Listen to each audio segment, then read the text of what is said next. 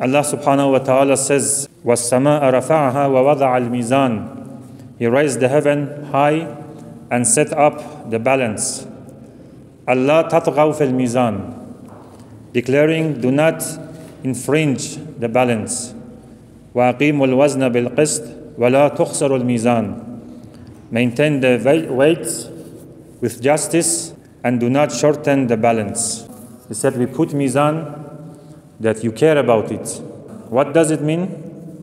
Allah says, be careful of your earning, that it affects your life. Sometimes in these countries, that some people, they used to lie, they used to deceive each other, they used to steal. Step by step, these things can be easy for us, can be normal for us. I deceive my customer to make money, and this money will destroy our life. We pray, we come to masjid, we fast, but then we see we have a lot of problem. This is a danger. The Quran in several verses says, be careful, وَأَقِيمُوا الْوَزْنَ. Be careful of the weights. Don't try to deceive your customer. It is not just about customer, it is about everything. It is about our earning. I don't do something, then I say I did it to receive money. This is haram. This money is haram. Sometimes I lie and I receive money. It is not pure. I don't do my duty in a good way and then I receive salary. This money is haram, and this money can destroy our life.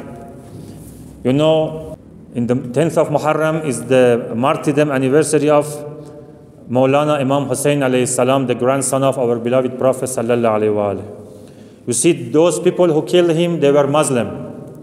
Before they killed him, they made wudu, they did salat, okay, and then they killed the grandson of their prophet. And Imam Hussein alayhi salam gave several lectures, advised them, said, why you want to kill me?